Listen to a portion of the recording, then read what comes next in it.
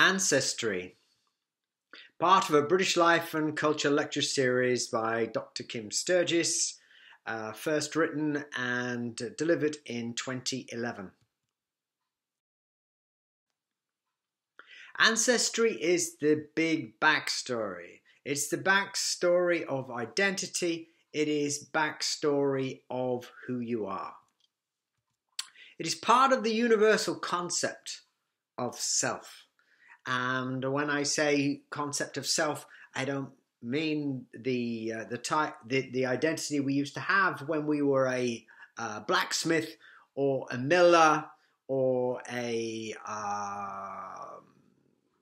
miner. I'm talking about the modern concept of a person's identity. Who is John Smith and what do we know about him? Along with people, nations also create a backstory. It's an origin of nations story.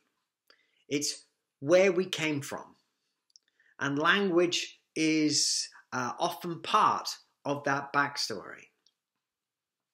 It's the fuzzy story, the warm, reassuring story that we have a great heritage and that we come from honest, quality stock.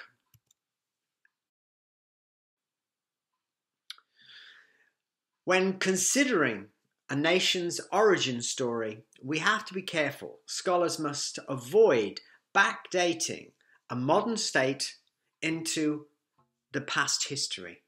What do I mean by this? If we were to talk about 16th century Italy, we have to be careful and understand the fact that the modern state of Italy was not established until 1861. So 5 centuries ago, we should really be talking about the city-states and the duchies that made up the physical land peninsula of Italy. Germany, we need to remember, was not established as a single entity, a named entity, until 1871. So everything that occurred in that area before, we should more correctly identify with the various regions and the various dukedoms that existed. We have the invention of tradition. And tradition is something we instinctively feel has always been there. But the reality is, tradition is something that has been formed. It's been created. Part of tradition is often this concept of a nation's purity. The idea that there was once a time when we were innocent, we were clean, and we were unpolluted. And then as generations went on, our nation became solid with outside influences. These are myths. After religion, the concepts of ancestry and sometimes purity are the most common excuse for war. So we need to be very careful how we use the term and how we identify with it. Pride in our ancestry is often linked to nationalism. And when I say nationalism, I am, of course, making a distinct difference between that and patriotism. Patriotism is when you are proud of your nation. You love it. Nationalism is when you think your nation is better than everyone else's and you think that you are superior. The other term which is thrown around and linked to these things is sometimes freedom. And freedom, unfortunately, when played with alongside nationalism, has dangerous consequences.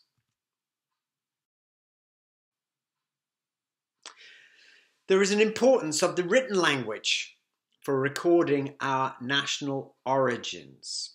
What do I mean by that? I mean that our identity and our nationhood is written within the language we most commonly speak. History of a language like English. The English language is more to do with politics and culture than just linguistics. If we look before the year 40 AD, no written languages existed in the British Isles, or none that we have ever discovered. All the languages and all the history about these British Isles starts for us with the arrival of the Romans. And the Romans wrote of their conquest and what they found in their wonderful language of Latin.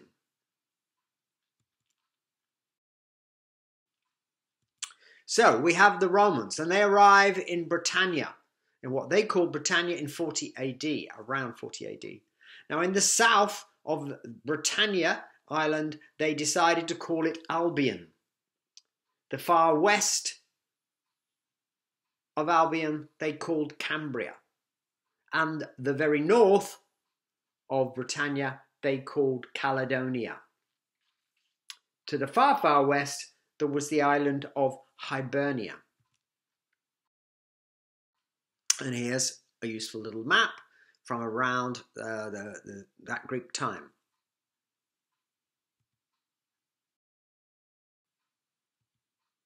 Now, the history of the Britons is the history that is written for us by our conquerors.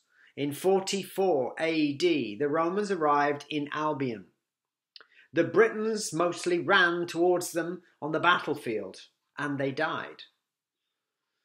Other Britons ran to the north and to the west to escape the Romans. The Britons that were left fraternized over the decades and centuries. They intermarried and they bred, and they assimilated or were assimilated.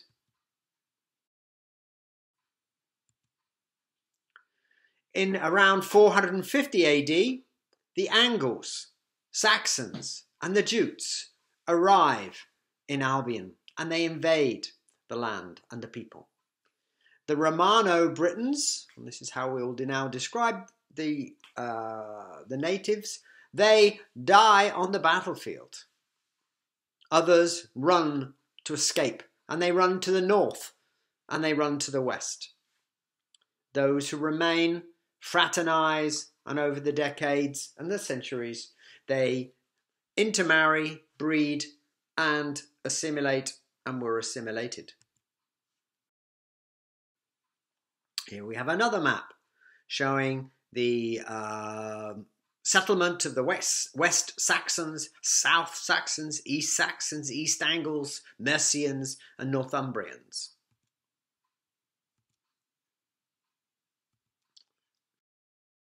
And another version of the same thing. In 650 AD, the Norsemen and the Danes, the so-called Vikings, arrived in Albion, but they also arrived in Caledonia and in Hibernia. The Romano-Britons, Anglo-Saxons, and Jutes die on the battlefield. Others ran to the north and to the west. Those who remained fraternized, intermarried and bred, and assimilated or were assimilated. By the year 800 AD, about 1/3 of Albion was officially known as Danelaw. Danelaw meaning that they spoke a type of Danish language, their law was Danish, their customs were Danish.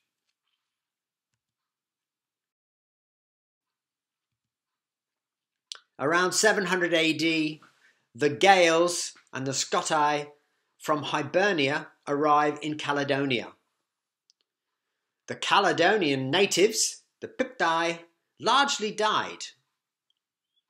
The Gaels and the Scotti colonized Caledonia, and they were the ones who created the first king of Alba. Caledonia becomes known as Scotia.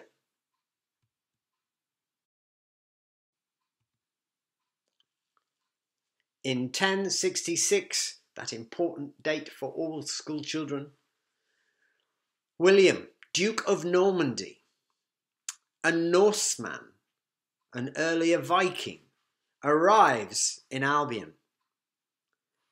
Romano-Britons, Anglo-Saxon, Northmen and Danes die on the battlefield. Those who remain fraternized, intermarried and bred, and assimilate and were assimilated.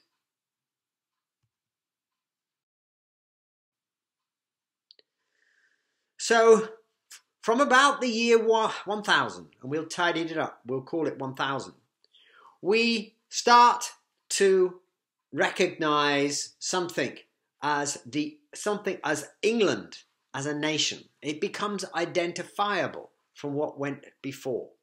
All that we have now, we can detect back to a starting point, and the starting point is around the 1000 AD. Also, we see and I can identify the nation of Wales, of Scotland, and the peoples of the island of Ireland. So, it is important for those who wish to identify yourself with some form of identity, nationhood, and concepts of purity. Consider this.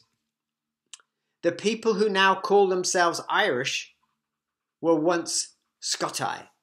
The people who now call themselves Scots were once Picti. The people who now call themselves Welsh were once Britons.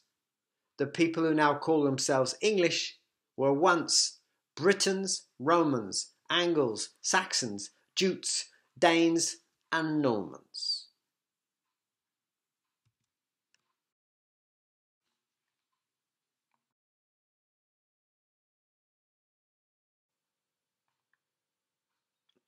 We can then move on to spoken accents, and although we all speak English in these islands, there are some regional and national minor languages as well, but we all speak English. These spoken accents